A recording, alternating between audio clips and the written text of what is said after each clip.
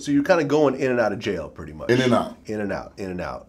And then at one point you become a blood. Mm-hmm. And you take that back to Brooklyn? Mm-hmm. I take it back to Brooklyn. And is there a blood sect in Brooklyn at the time? Or okay. Yeah, it was bloods in Brooklyn. But more in Bed-Stuy. Okay. Yeah. Not really Flatbush. Not really Flatbush. I went against the grain. You went against the grain. Yeah.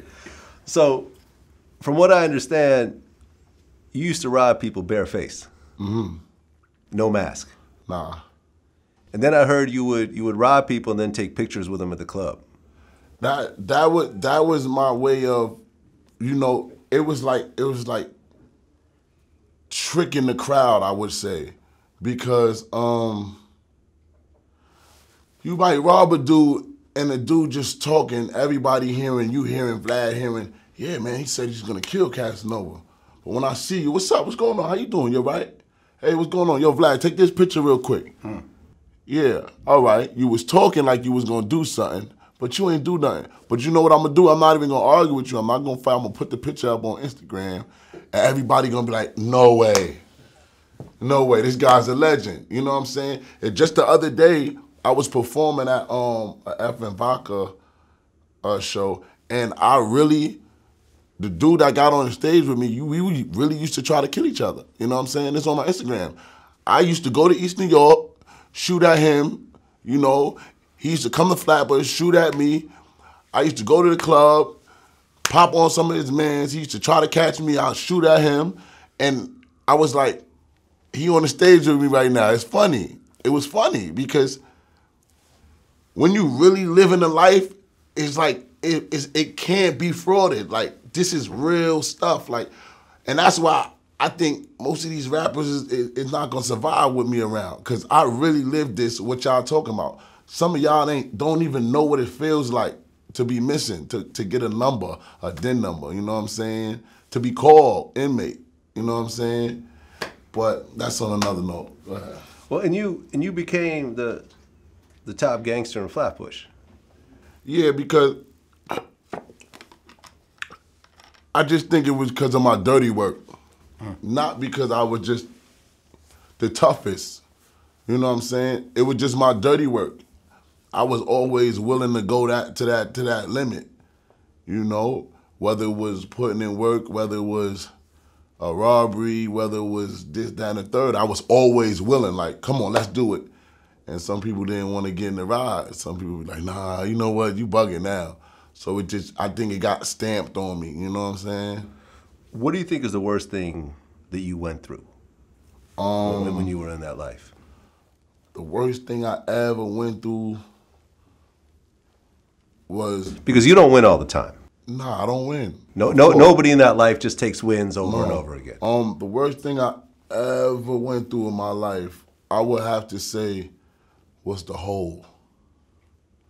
Okay, so let's get into that. So you're doing your robberies, you're doing your crimes, and you're going in and out of prison. But it's not long stretches yet, right? No. But then you end up robbing a check cashing place. Yeah. Oh, you did your homework. I always do my homework. You're not stepping in this room and it's like, tell me about yourself. I have no idea. Yeah. I did my homework. Yeah. So you rob a check cashing place. Were you wearing a mask? Nah, I did. I had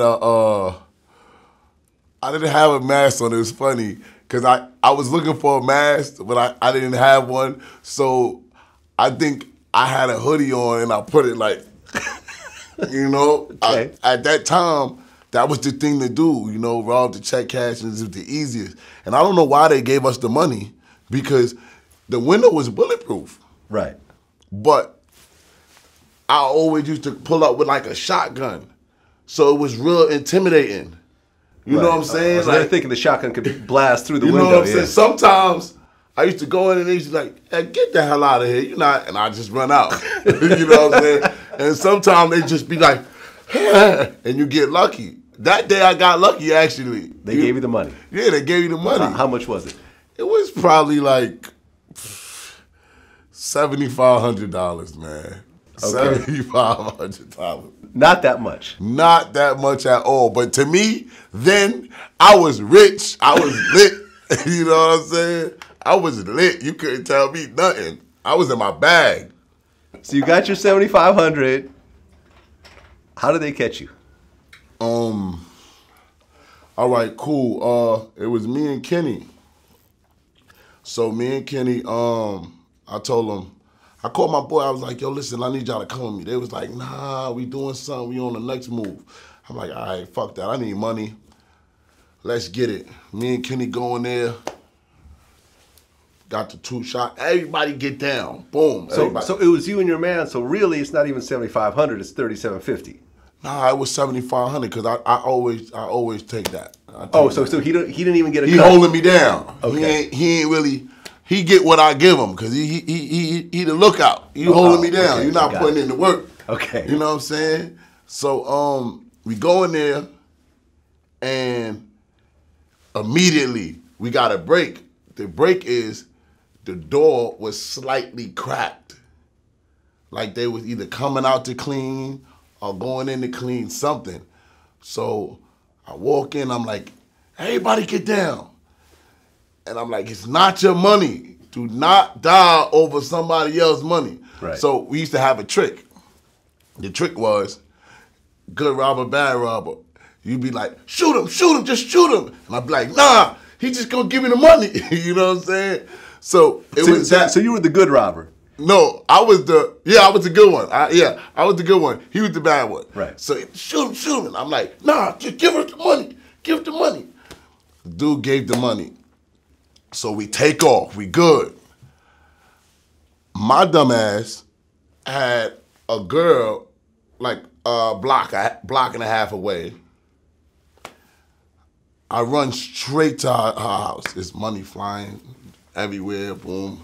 I'm just running, mask on, little like how that little thing, my hoodie like this, just running.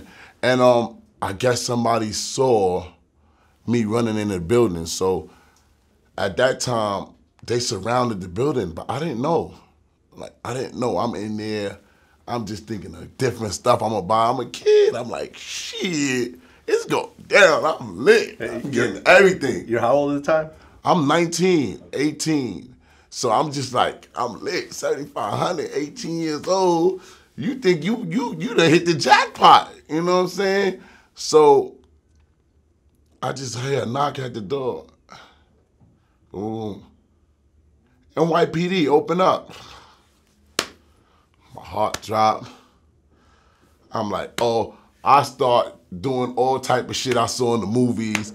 I start burning my my hoodie. I don't know what the hell I was. It's really burning on the stove. I'm trying to burn evidence. None of that shit worked. I'm taking out the shells out the gun, flushing it down the toilet. It's not going nowhere. Like shorty toilet was broke. I'm digging my hand back in there. I'm just all over the place. So she had like a broken what's that, like a ice cube. It was a Nintendo something cube something. Yeah. So I put half of the money there, and I put half of the money in my underwears. So she was like, I gotta open the door, my mother's gonna kill me. Young girl, I'm like, no, do not open it. Fuck that. She's like, Cash, please, they don't know nothing. I'm just gonna tell them nobody's here. But they had to been listening to us before. Like they must have did like a little canvas of the building, just listening to the doors.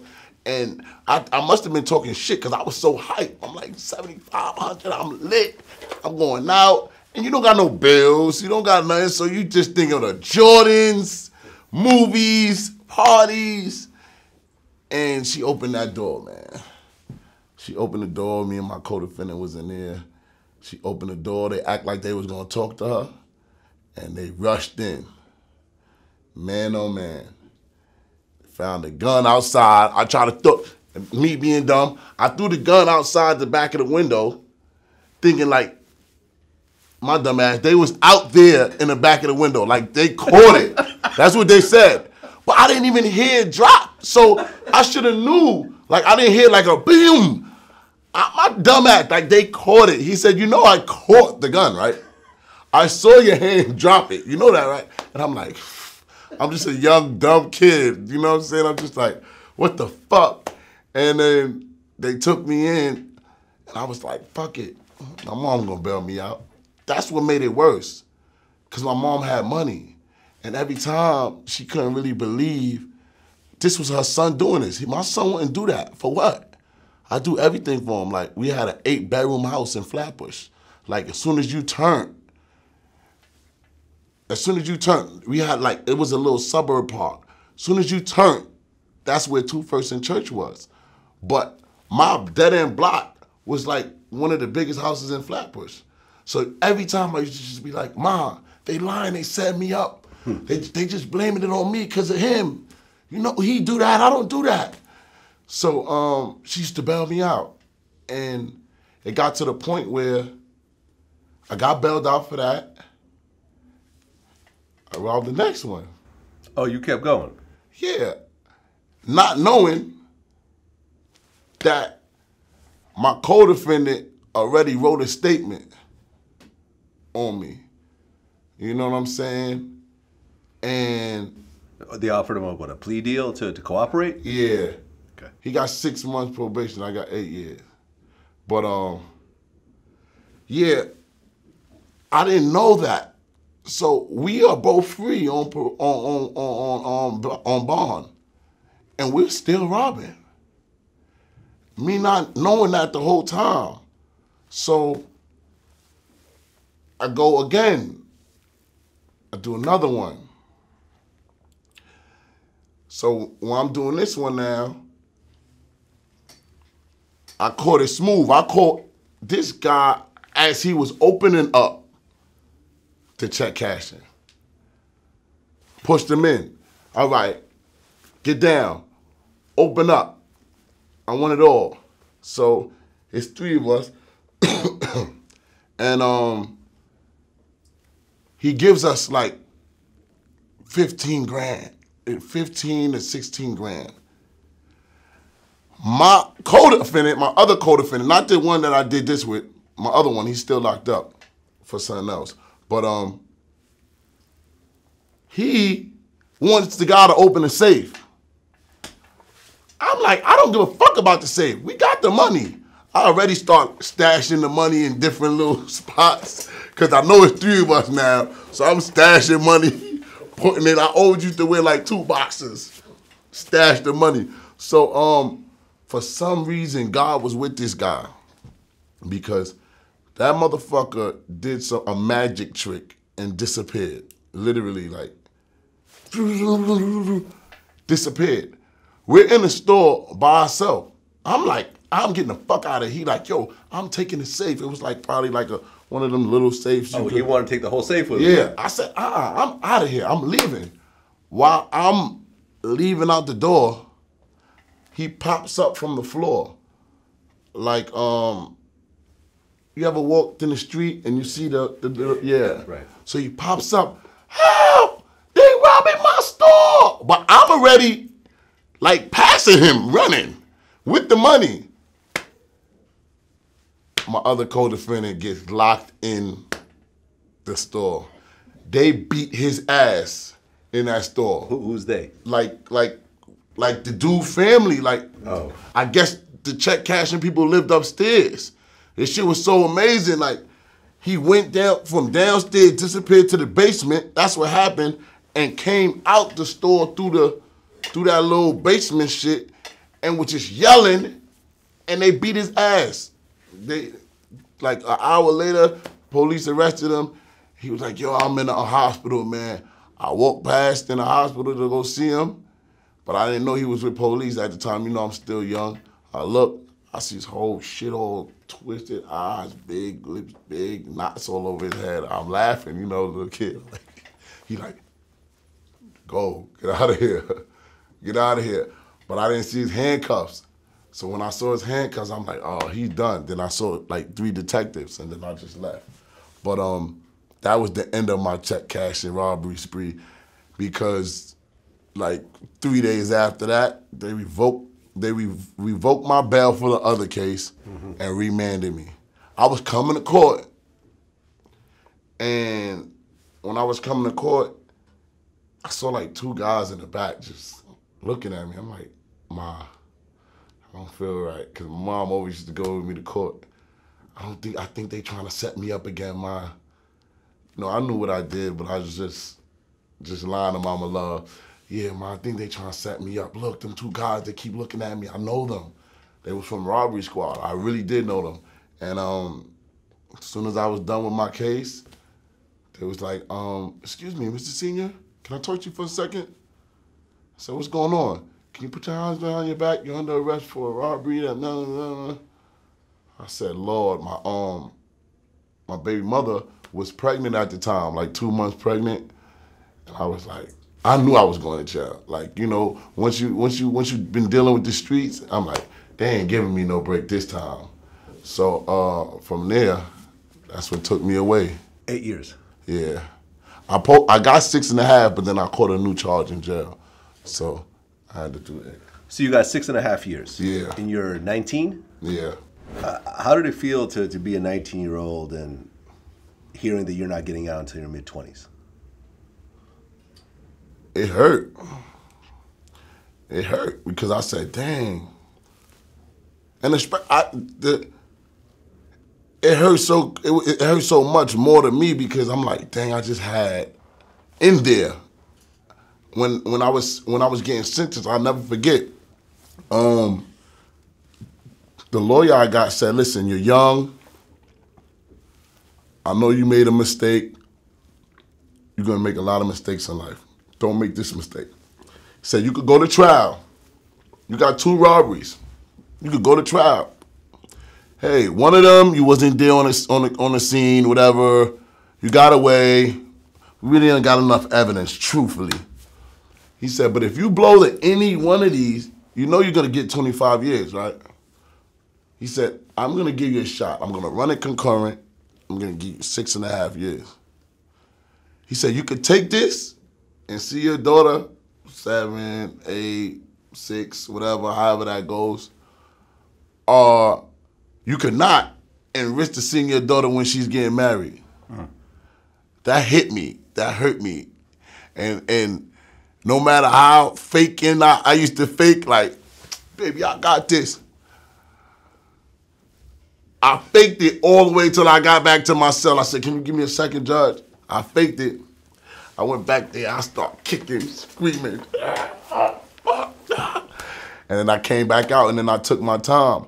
But it really hurt because I was like, dang, I'm leaving my daughter, you know what I'm saying? Yeah. I didn't even know her to even miss her. I didn't even know what it felt like. Yeah. You know, sometimes, even now when I come home, it shocks me like, dang, I got kids, you know? Yeah. But yeah, that was the part right there that stung me, the copping out part.